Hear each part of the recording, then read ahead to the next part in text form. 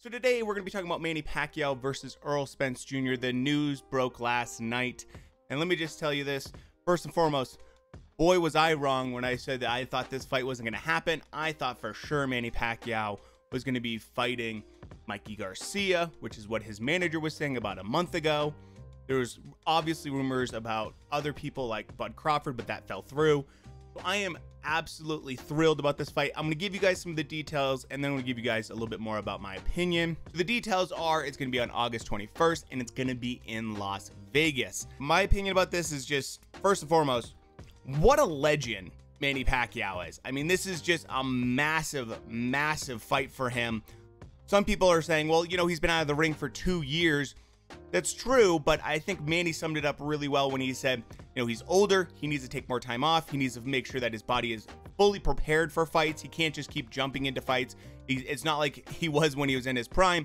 So I think that's a good thing for him, and I think one thing that we always know about Manny is he shows up prepared. A lot of people feel like this is an easy fight or that Errol Spence should easily win this fight. I will say this.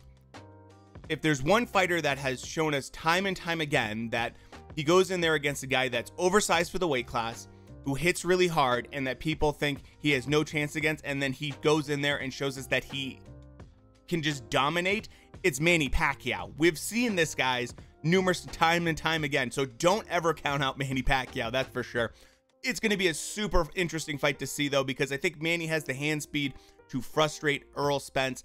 I think Spence has dangerous power, and we've seen him evolve throughout fights and be able to go up through different gears to get guys out of there.